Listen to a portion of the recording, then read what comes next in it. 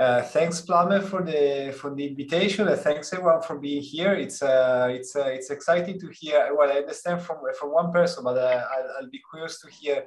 I imagine the audience is diverse and different from what the kind of people I generally talk with or talk to, and so I'm very looking forward to the discussion afterwards. Let me start sharing the presentation. I hope you can see it. And today, as you probably know, I'm going to present some joint work with other colleagues, two of which are from LSE and one from Norway, just to share the diversity of backgrounds. And basically, the key point, as you already know from the title, is whether there is an urban-rural polarization of social values around the world, and especially whether this polarization depends on the level of economic development of a country. So it's in a way, it's a sort of exploratory exercise. It doesn't mean to be causal. We are not claiming to find any causal effects, but it's sort of providing a broader picture for polarization along the urban-rural continuum across countries. So why this might be an interesting topic, why this is an interesting question. There is a growing discussion about this urban-rural gap or this urban-rural divide. This will become in a way apparent, so maybe some of you already knew about it before, but became very apparent in the let's say especially after the 2016 election results in the US, where this really became a thing, that the votes were very polarized along the urban-rural axis or urban-rural continuum. Since then, there has been a lot of discussion, either be with Trump or others. For example, this is a piece from the FT, from the Financial Times, saying that urban-rural splits have become a great global divider. So in a way, the idea is that while these urban and rural divides are not new, really.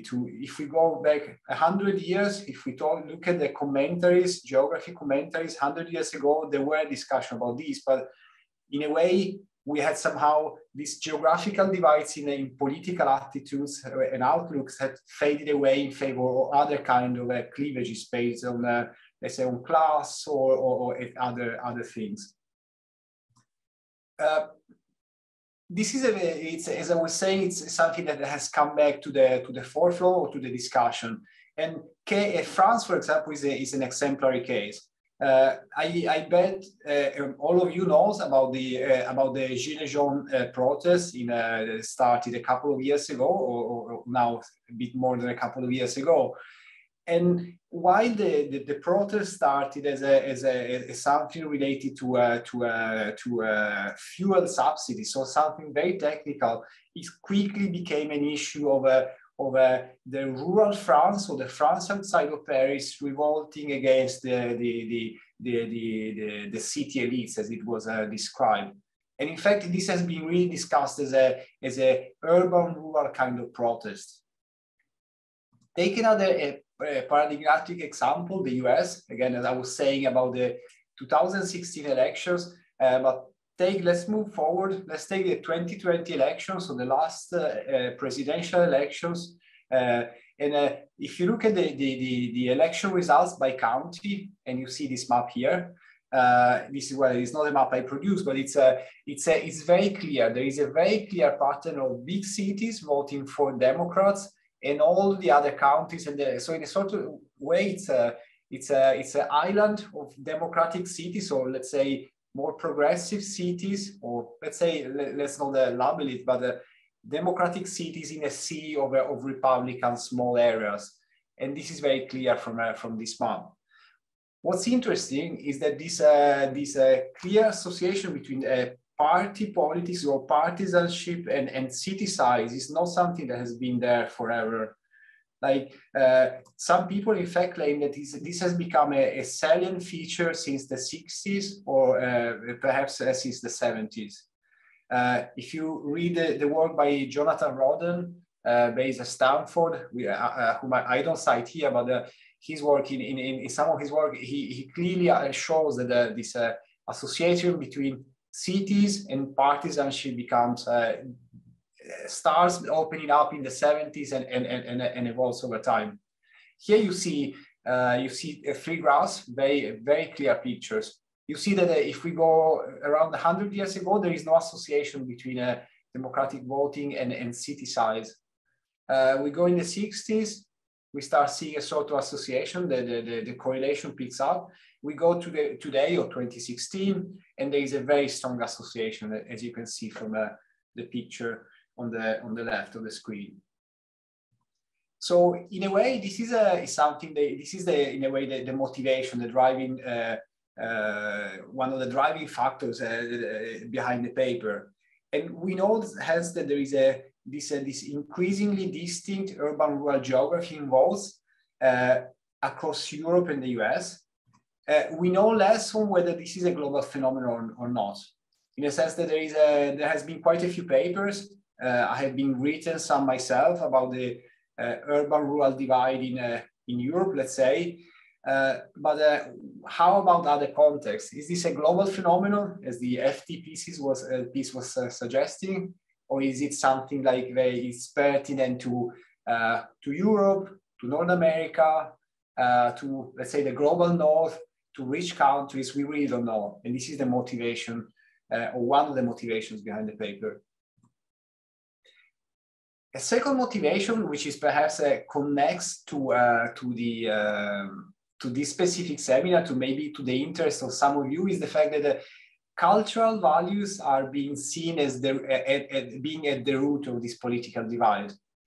In a sense, so many of these political fault lines are often fought around cultural values.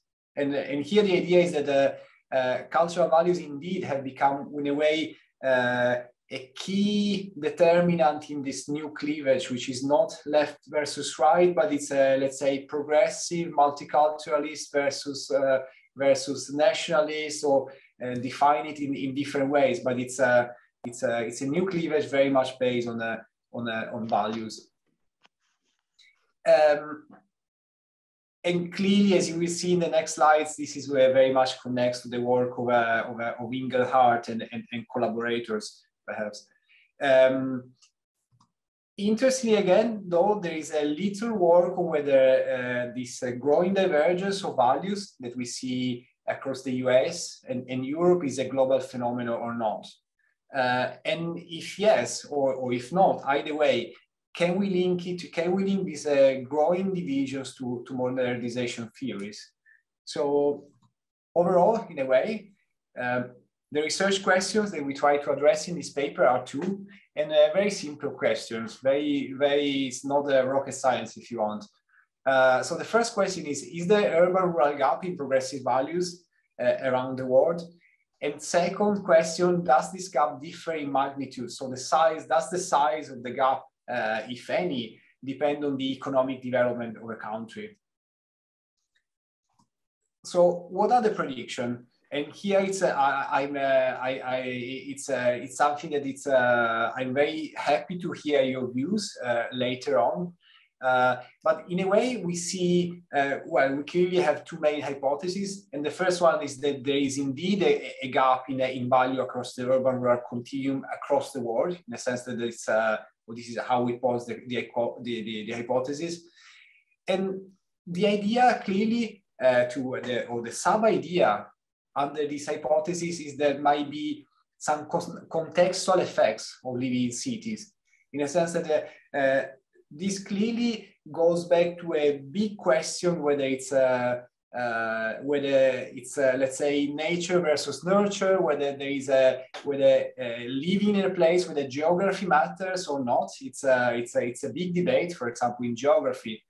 But our underlying idea, and it's something that it's one of the things that we will develop in future research as well, is that there might be some contextual effects of living in cities. In the sense that living in cities may make the citizens or people living there more progressive on different aspects.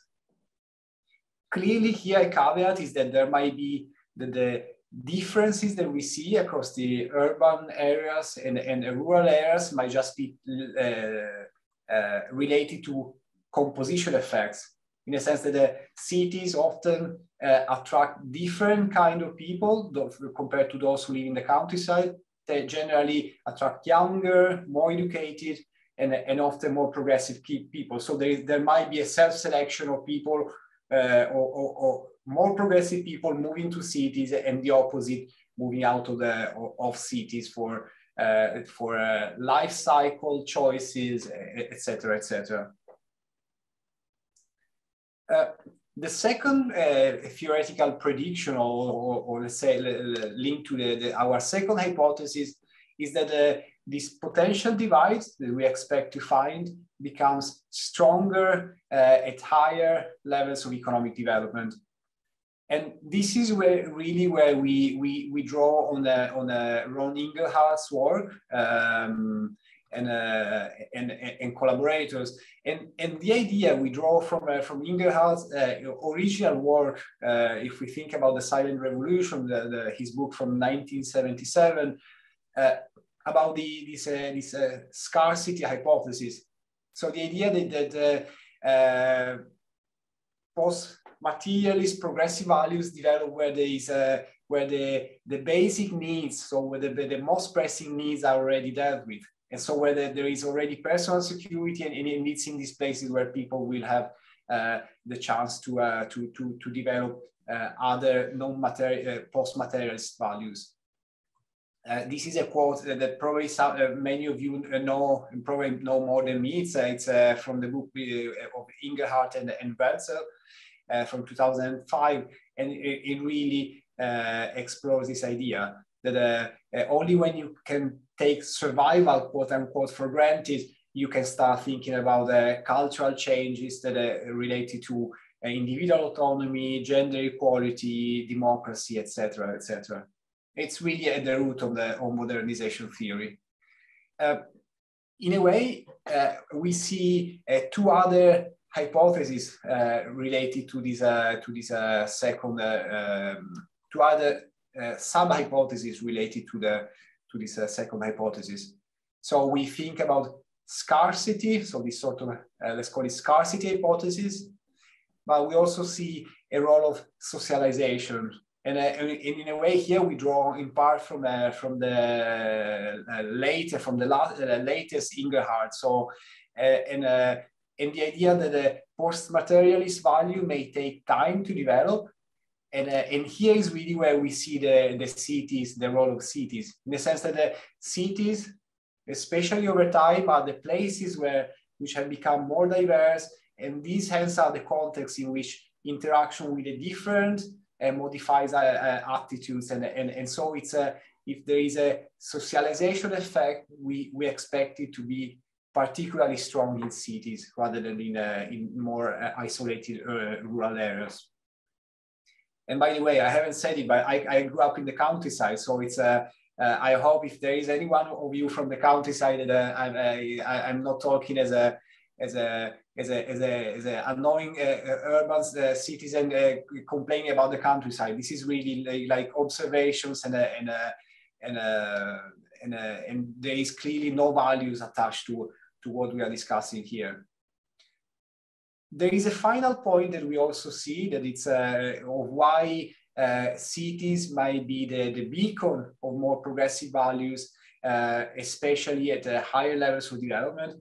And it's what a person such as Alice Evans, a scholar from King's College, London, has recently explored in a book of hers. And it's this organizational hypothesis, and the idea that cities provide better chance for organization. And she explores gender rights, but there is also work on LGBTQ plus rights on this issue. And the idea here is that it's in cities where the fact that there is a sort of critical mass of people interested in let's say, pushing progressive rights or gender rights, or any sort of a specific factor, and there is a sort of critical mass, and so hence there is a sort of organizational minimum mass to push forward these new instances. So overall, these are our two theoretical predictions. It's important to stress, I want to say a cautionary note, in the sense that the modernization theory, as it was when it came up in the 50s and 60s, was highly criticized for being overly deterministic, overly optimistic about it, because it felt like we are just heading towards a bright future, etc., etc. So in a way, I want to be to say a cautionary note on any sort of oversimplistic or over deterministic view or approach towards modernization theory. In fact, for example, in our case, we can think of cities not always being so good. Think about cities. Many cities around the world are far from being a beacon of progressive values. Cities can be places of violence, can be places of conflicts, etc., etc.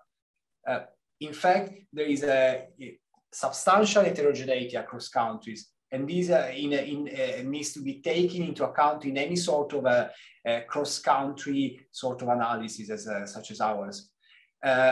Importantly, also, modernization can go in reverse. If we read, for example, the work on populism, and in particular here I cite the book by Ingerhardt and Pipanoris from 2017, they clearly claim, and this is a part of the literature on the determinants of populism, that insecurity or security, which is part behind the modernization theory, can go in reverse and can lead to rise of more populists call it more political disenchantment linked to this sense of a threat, either be driven by migration, driven by economic crisis, by import competition from emerging economies, etc., etc. So, what we do to test our hypothesis, we combine two data sets. We combine the world value survey with the European value study. And we come up, this allows us to come up with a cross-section of 66 countries. And in particular, we focus on one wave, which is most comparable between the different countries, which is a wave covering 2017 to 2021. So overall, we have a sample of around 90,000 observations from, you see, from high income countries, upper middle incomes, and lower income countries. You clearly see that the overall sample is it's over-representative of high income countries. This is the best we can do at the moment. Where in fact, I'm developing and I'm thinking about a new project where I'm trying to broaden the scope of the sample to other countries, but for now, this is what we have. And should anyway give us enough variation at the country level and the country sort of income or level of development to explore our hypothesis. This is just to give you more details about the waves that we have. So we basically use the 7th wave of the World Value Survey and the 5th wave of the European Value Studies. This is the countries covered. In case you are curious, you see there are countries from a bit from all the continents. I will show you some maps later on. So what we do empirically? So this is an empirical paper, as you will see, or if you have a chance to read it, to have a look at the draft. And what we do is we link or we regress individual level observations. So for each issue J of person I living in country C, which is our outcome vector variables, on a set of individual level controls, so the vector X. So X stands for a series of controls on a key variable of interest that is its place of residence, which is the beta 1 nu, which is really our main focus of interest. If any of you is interested in technical details, I'm happy to provide more. For now, I just want to say that we use a simple ordinary least square regression for simplicity. It's the simplest estimator. It's easy to understand, etc. We run additionally order logic, since our outcomes will mostly be ordinary categorical variables. There is very little difference. We run multi-level models, again, no difference, etc. So we stick to the OLS for simplicity, but we have the other models in the paper. As I was saying, the U, so place of residence, is the most important variable. We clearly also include country fixed effects, in the sense that a common question mark is, or you may say, well, but countries are very different. Some countries will have very different welfare states, institutions, so how can you compare, let's say, Norway to Nigeria, or Spain to Russia, let's say. And in a way, it's important to stress that empirically, the inclusion of country fixed effects is exactly aimed at addressing this point. So what we do is, by including the fixed effects, we absorb anything that is country specific, and that will put alternative bias the results. We also include clearly sort of controls, those you may expect. Those are such as age, gender, education, income, employment status, immigrant or native status, and life satisfaction. We include clearly post-certification weights, and we cluster error at the country level. So clearly, the most important variable in our whole setting is place of residence. And what we can come up with is what we have in these surveys is a variable that tells us whether the respondent lives in a small place, so it's a place with a population below 5,000 inhabitants, a place between 5 and 20,000, between 20 and 100, 100 and 500, and over 500,000. You can see what's the division of our sample in this pie chart. And it's more or less in line with what we would expect. In a sense, we would expect more or less half of the population of the world to be living in urban areas. And this is more or less, or at least our sample seems to be in line with our overall expectation. Now, clearly, this kind of classification is definitely a second best, in the sense that one could clearly argue, well, it's very crude to say that a person lives in an urban area if it's in a place over 500,000 inhabitants. These categories may be very different across countries. Plummer we had an interaction, an exchange of emails, and he was saying, well, for example, take Japan, where it's Tokyo clearly is very different, let's say, from Oslo in Norway, and one could think about lots of cases where it's these categories don't fit well to each individual country. This is clearly a key important concern. However, this is a second best. Again, when you do cross-country analysis, you need to find a common denominator across all the countries, and this is what we have in the analysis or in the data set.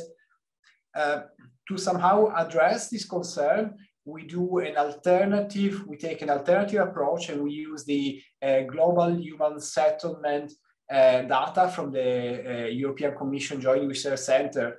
And basically they use satellite imagery to identify which areas around the world, and there's very micro cells. I don't remember what's the size, but it's small cells of, let's say, 1 kilometer.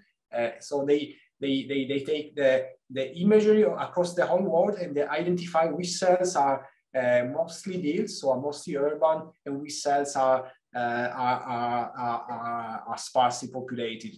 And they come up with a classification which is highly urban, semi-urban, and rural. Again, this is not an optimal kind of classification, but it's another second best, which is perhaps more precise of our cruder, if you want, definition of what is urban and what is rural. as you will see, well, we have this data only for a subset of our sample. So we will base our main analysis on this, and we will run some robustness tests using these. As you will see, the results are very similar in the sense the coefficients will change in magnitude, but the story, the underlying story is very similar. So the outcome, what we try to measure. And here we develop a composite index. So it's, we draw on the work of Ingerhart, and we are happy to hear your views on what we do. But we basically decided to create a composite index, which we call index of progressive values, based on the different dimensions that we thought would be relevant in this. So we literally took the definition of Ingerhart from his seminal book, and its values with greater tolerance for ethnic, cultural, and sexual diversity and individual choice. So we have three main subcomponents. Each subcomponent then constructed using individual questions from the survey. We have the first component, which we call family-like or sex values, and we are happy to hear your views on how to best label it. I know that some people have suggested us to call it, let's say, sexual freedom values, or I'm happy to hear your views in the Q&A. But it's basically, this first pillar is built on questions on tolerance to abortion, homosexuality, prostitution, divorce, euthanasia, and casual sex. All of these are measured on a Likert scale, 1 to 10. So you see that it's categorical variables. We then have a separate component, which is linked to gender equality. And here we have two questions from the surveys. The first one is men make better politicians, and the second, men are better in doing business.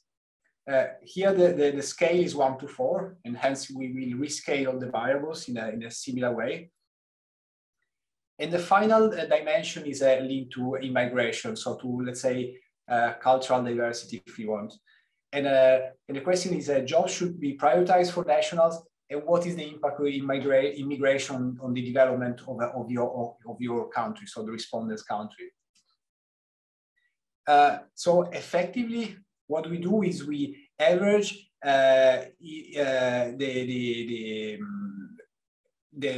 we combine the subcomponents, we rescale the scale of each variable so that each of them match the 0 to 10 scale, and we combine them in averaging all the responses and create this overall index. To give you an idea, this is how the index look like, or the distribution of the index look like.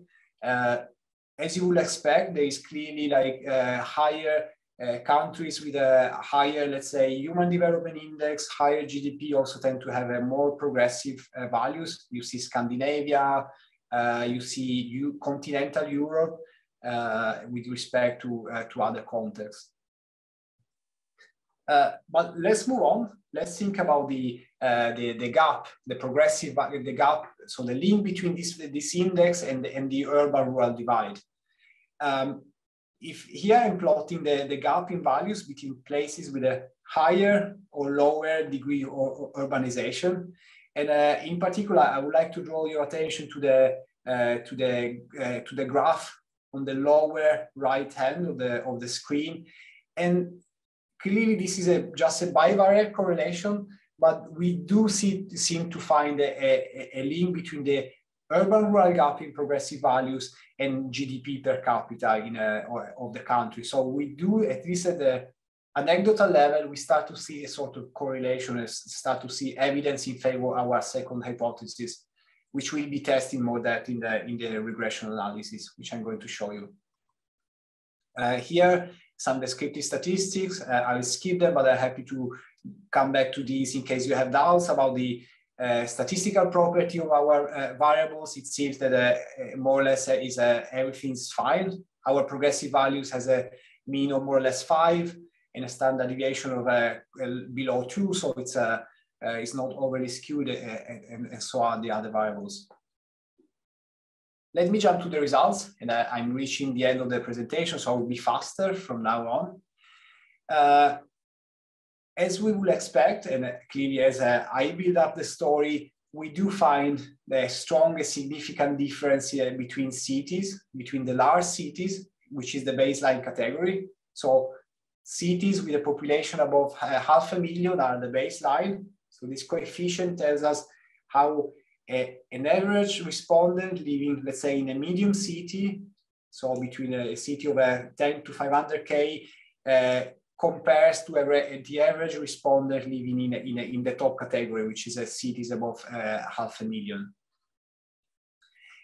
You clearly see that there is a statistically significant difference, and interestingly, this difference increases along we go down on the urban-rural continuum. So residents living in rural areas, so the lowest category, have an average difference holding constant all other factors, bigger compared to residents living in towns, residents living in cities, etc., which is exactly what we would expect. Interestingly, clearly the gap magnitude decreases after we include individual controls. So in a way, if our story was about composition effects, in the sense that these crude differences are just driven by different composition of cities versus the countryside, we would expect this urban-rural gap to reduce, and this is what we find. However, it's important to stress that this urban-rural gap remains significant and quite large, even once we control for these key socio-demographic controls. So if we look at column 4, where we control for economic individual characteristics, demographic, key socio-demographic, etc., the size between the urban and rural areas decreases, but is still very, very strong. To give you an idea, here I'm splitting the results, so the overall index, and I'm just plotting the main coefficients, splitting our main index of progressive values into these 3 components.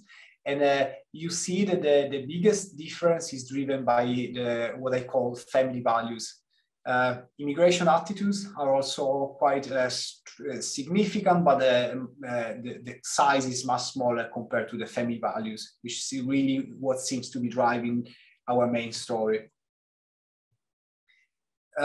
If you're curious to hear what are the effects of the other covariates, so in the regression tables, I was only showing you the urban-rural variable, but here I'm plotting the size of the regression coefficients of our urban-rural values and compared to the other key socio-demographic characteristics. And for example, as you would expect, we do find that, let's say, tertiary education is a very strong predictor of progressive values. You see tertiary education down in the lower half of the variable list is much stronger predictor than, let's say, than being in a rural area. Same story, income seems to be highly correlated to more progressive values. However, it's important to stress that despite these, the size of the urban-rural variable is still quite significant, even in absolute, like it's meaningful. It's not only statistically significant, but it has a big size. Importantly also that conceptually education and income might be back controlled. So here I'm showing you what happens to the urban-rural divide when we control for education, income, and the full list of covariates. But in a way, this may be back controls, because this education and income might somehow be channels through which urban or city size influence individual attitudes, because people in larger cities may have better access to education, maybe have better ways to achieve higher income, etc., etc. To go too quickly, I want to show, I'm aware that I already gone over half an hour, so I will show you quickly a set of robustness checks. Here I'm presenting the results of when using this alternative approach, using the global human settlement layer from the European Commission. So this satellite imagery approach to define what is urban and what is rural. We see that the results are overall similar, in a sense that we still see that rural areas tend to be less progressive compared to highly urban areas. Similarly, I want to show my final results. So I'm reaching the end of the presentation. What happened when we try to address hypothesis 2. So far I show you that there is an overall difference across the world in progressive values between urban and rural areas. But I want to show you one more thing in this. Is this difference determinant, or is this difference linked to the level of income in countries, which is sort of a proxy to test for the Ingerhart hypothesis of a post-materialist thinking emerging in places where there is economic security. And we do seem to find supportive evidence. So here, what I'm doing, I'm presenting, again, the main results, splitting the sample, so stratifying the sample into 3 groups. So high-income countries, upper middle-income countries, and lower middle-income countries. And what we find is that indeed, as we would have expected from hypothesis 2, the gap is higher in high-income countries. In fact, you see the magnitude, the size of the coefficient, if you compare, let's say, column 4 and column 6, becomes smaller compared to the magnitude in column 2, and importantly, become also almost insignificant in the last model, once we control for individual characteristics. Here I'm doing the same, I'm testing the same hypothesis, doing a slightly different approach. So here I'm adding an interaction term, so I'm not slicing up the sample into 3 groups, but I'm keeping the samples, the whole samples together, and adding an interaction term between the place of residence and country level of income. Again, we do see that, as you would expect, that the urban-rural gap is strong and becomes only significant in a high-income country. You see the interaction term, so the lower red square box is shows us that the interaction is significant only for high-income countries. So to sum up, what we find in this paper and what I'm trying to argue is that there is indeed a significant gap in progressive values between urban and rural areas, and rural places across the world tend to be more conservative on all dimensions, especially on family values. Importantly, the gap is also larger in high-income countries, as I should try to show you in the last slides. Now, is this all driven by composition effects, as people such as Raham Maxwell in a famous paper in the American Journal of Political Science from a couple of years ago was arguing, or is there also a contextual effect of places? We do find, indeed, in line with Maxwell's argument, that the geographical dimension is less relevant than key composition factors. So these crude differences that we find between urban and rural areas are indeed explained by some composition, so by the different distribution of places of people with different characteristics across different areas. Nevertheless, even when we control for these important key composition effects, the role of geography remains strong. To give you an idea, the level of education is higher than the level than being, or the effect of higher education is higher than being in a rural area compared to a city, but is not the geographical determinants remain anyway a very important component. With this, I conclude. Thank you for your attention, and I look forward to the discussion, to your questions, suggestions, etc.